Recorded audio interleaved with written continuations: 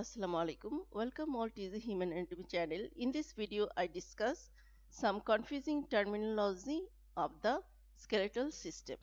The first term is osteon and osteoid.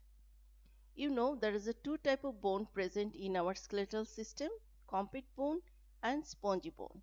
Compact bone is formed by the some cylindrical unit which is present longitudinally. Each unit is known as the osteon. It is also known as the Haversian system. A single Haversian system contains a osteon canal or Haversian canal which contain neurovascular bundle.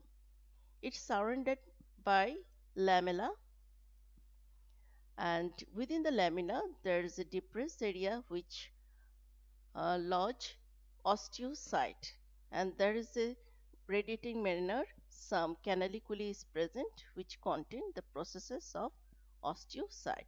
So this single unit of the Haversian system is known as the osteon, and this osteon typically develop in the pre-existing compact bone. Now the osteoid. It's mean like bone. It is defined as unmineralized bone tissue secreted by the osteoblast, and later this osteoid mineralize and form the mature bone. Next terminology, periosteum versus endosteum. The location of the periosteum, external surface of the bones except articular surfaces.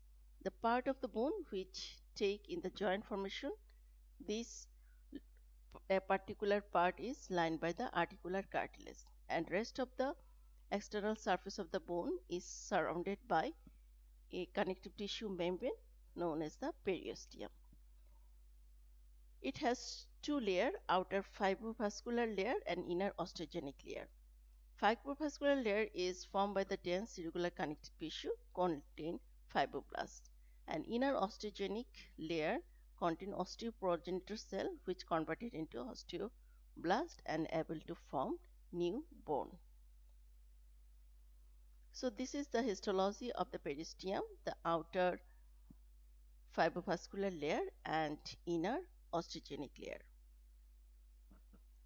Now endosteum. Location, medullary cavity, and the compact bone facing medullary cavity. It's lined the trabeculae of the spongy bone. It is also present within the Haversian canal and Bachmann's canal.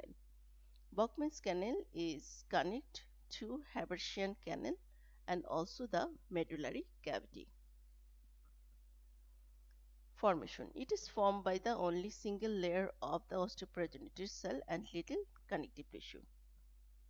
Histology of the endosteum. You see, this is the single layer of osteoprogenitor cell present.